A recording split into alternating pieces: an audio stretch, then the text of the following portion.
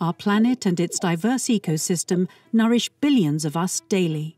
But climate change, land degradation, and biodiversity loss are major threats today.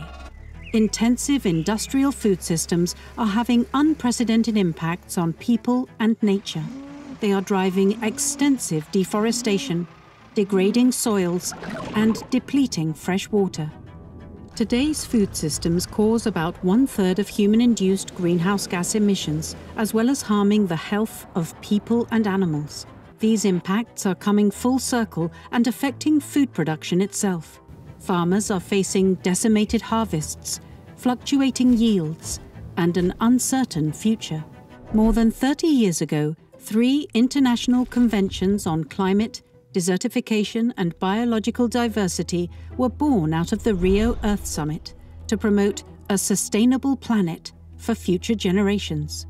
It is now clear that changing the way we produce, process, consume, and dispose of food is critical to achieving the goals of all 3 conventions, as well as meeting the world's commitment to zero hunger. Relying on scientific, social, institutional, and indigenous innovations, agroecology works with nature and rebuilds ecosystems. That makes it a crucial pathway to achieving the objectives of the 3 Rio Conventions.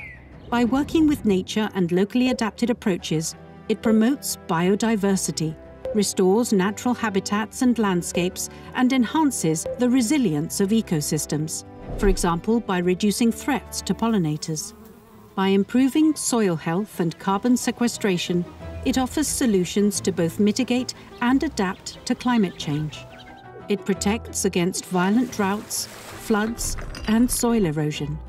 Agroecology can help to combat the rising threat of desertification and restore degraded land, for example, by using diverse crop varieties that are adapted to local environments. Agroecology is highly water efficient, allowing farming to thrive in arid areas. By placing agroecology at the heart of the 3 Rio Conventions and by channeling more funds towards it, we can bridge environmental, agricultural, and health policies. We need countries to take concrete action through national plans and strategies. Let's work together to champion agroecology and bring the changes we need.